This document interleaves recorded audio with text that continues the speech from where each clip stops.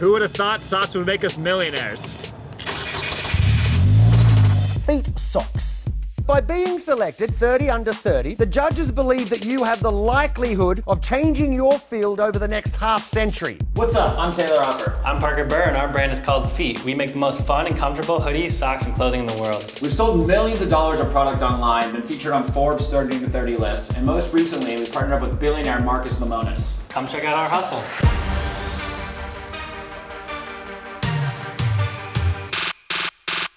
I sell socks and hoodies on the internet. I'll sell millions of dollars of socks and hoodies through Instagram. We're currently standing in our warehouse outside of LA, where we have a couple 100,000 pairs of socks, tens of thousands of hoodies, pretty much everything. At first, we were shipping out of our own garage, really. It was us two. Every single pair of socks got sent out for our first couple 100,000 pairs. We're with our own hands. Now we use Shipmonk. We outsource all of our shipping to them. So that's why in a facility like this, at this scale, we could scale the company a lot better. I'm gonna go find a hoodie because it's freezing in here. So let's go look. B-17. Yeah. B-17, is that it? You sunk my battleship. Anything over there? Oh yeah, here's some hoodies. Oh, just the inventory on my phone. Damn it. Oh, backwards.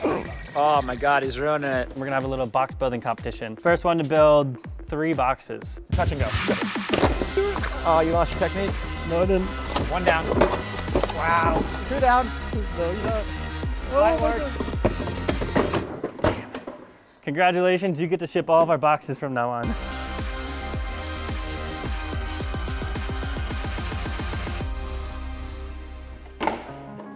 So senior year, we went on to sell 20,000 pairs out of our backpacks. It was like we'd walk around campus and friends would be, oh, can I get a pair? And we'd like sling it out of our backpack, On the 20 East Coast, bucks. it was cold. We had these big North Faces and we just stuffed socks in every pocket. Everywhere people would see us, be like, yo, you got any on you? Oh yeah, let me get you. I got you. And we're just slanging socks out of our pockets. The day after graduation, we got $250,000 from an investor. We had no idea what it was really even like to raise money or anything. We graduate, we have $250,000 and we're like, cool, we have all this money. How do we sell socks?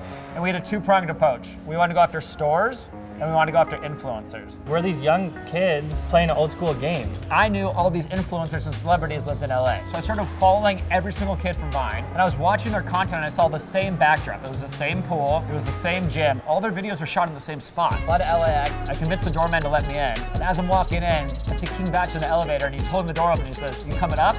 And I was like, oh my God, I think I found this holy grail of all these kids. Taylor calls me, he's like, dude, we're moving to LA. We gotta move in this building. We gotta do deals with them. We're gonna live here. We're gonna become friends with them. We're gonna do a deal. And I'm like, and it worked out because in one conversation with Logan Paul, I was like, dude, I make socks, you gotta sell some socks. And he's like, oh yeah, I'm down, this is sick. So we made some socks with this bird on them. I realized that a lot of these people don't care as much about money as they do about content. And I was like, Logan, here's a good content idea for you. I had this 3-wheeled crazy car. I got it wrapped so it looks like these socks. I said, Logan, I'll give you my car if you could sell 20,000 pairs. And we did this whole campaign with Logan. And with that campaign, he ended up selling like $500,000 of socks. like in the blink of an eye. It justified everything. We got 1.5 million unique visitors to our site. We got $500,000 in sales. It was crazy. So many customers, so many sales. It blew up our business. And that we were really, viral on the internet pretty much everywhere. We went viral, and that put us on the map in the e-commerce world because everyone was like, what the hell are these kids doing? So we couldn't replicate it. So we said, how are we going to build a sustainable business? And about that time, I was watching this show called The Profit. And this guy, Marcus Lemonis, goes into businesses and helps them scale to the next level. At the end of the show, it says like, apply here if you have a small business. I applied and they called us back like the next day. Sure enough, Marcus comes walking up to my house a month or 2 later. He's like, what's up guys, I'm Marcus. And he was like, guys, what the hell's going on here? There's no way. And then he was like, but your business isn't really like struggling. He's like, you guys already made the U-turn, but you're not struggling, what are you doing? And we just said we want to work on something bigger than this. So now we're in downtown Los Angeles. This is Marcus's office. So when we first met Marcus, we were working off of a couch in my garage, and he brought us here, and this is now our office. Here are some of the 90s designs that you guys asked for. Dude, these are awesome. You crushed it. So what's your favorite design that you made so far? The Ice Pops. Ice Pops, yeah. I actually really like this one. And this color is so bright that it looks so good on socks. Yeah. 5:15 a.m. right now. We're here at Box Union in Santa Monica. I don't know where Parker is. He usually comes pretty late. He's probably getting coffee or something. Ready to go? Let's go. We have a bunch of entrepreneur friends in different companies doing different things we always come and work out with. We don't really have time to work out, so we get up really early in the morning, get the workout in, win the morning, win the day. Breakfast? Get some breakfast. And go sit on the beach. It's 7 Chat, a.m. let's go.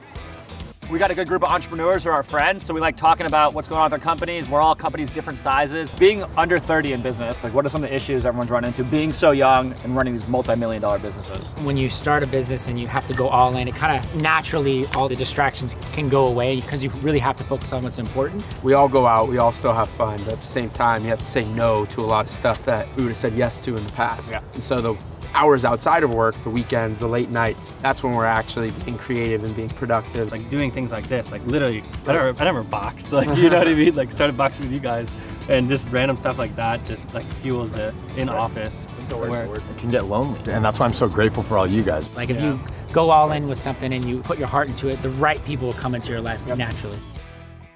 We're here in my mom's backyard, the childhood house I grew up in. What are your thoughts on this? I was really upset. I was like, oh my God, a feet tattoo, like what if it doesn't happen? What if it doesn't work? But now I'm just kind of like, that's just part of your history. Yeah. So just don't get any more tattoos. And were you mad at Parker when he talked me into doing it? Or when he talked me into getting my car? That was ridiculously silly. There's no windshield. I drive in the car like this. What do you dislike more, the car or the tattoo? The car is probably most impractical. The tattoo I can live with, but the car is just like, get a windshield.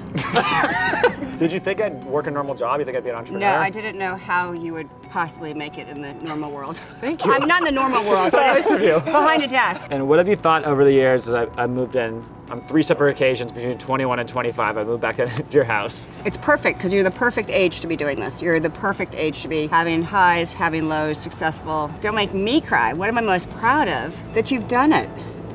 Whether it keeps going longer and longer, that you have tried your dreams, and I think that's fantastic.